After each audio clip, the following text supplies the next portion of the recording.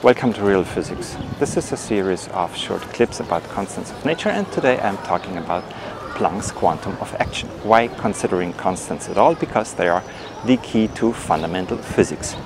Now, if you haven't done so, watch this video about the H as a mystery, because it's still something to explain, and you see the historical development. But H, I think, is the most important constant of physics under several aspects. It shattered classical physics. That's where the revolution of quantum physics, of all modern physics, started, so to speak.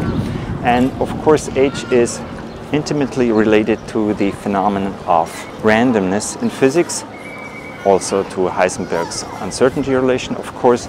Then you have the relation to the wave-particle problem, or the wave-particle dualism.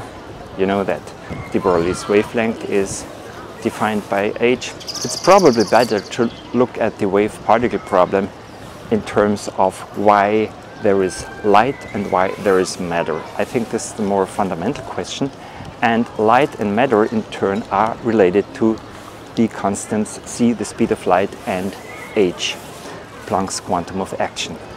This is the more fundamental point of view, because if you think about, you need to explain the appearance of these constants, and there is no way to, by the way, to calculate the numerical values, because as I have argued in this video and in my book, in most cases you can, as a matter of principle, calculate. We haven't done this as with the fine structure constant, but as a matter of principle we could calculate constants, several constants, but not c and h.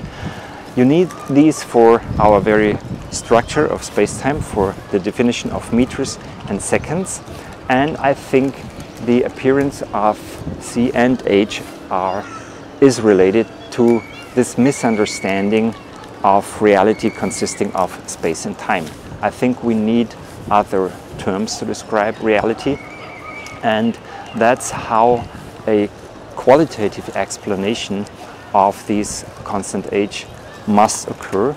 I think you should have a mathematical structure that inherently needs something like this non-commutative behavior, and there are interesting mathematical structures such as the three-dimensional unit sphere, which actually have non-commutativity. So I guess this is related to the appearance of h, because we have no good explanation in physics why at all we do need this constant. If you liked the video, don't forget to give it a thumbs up, and if you're interested in fundamental questions, subscribe to this channel.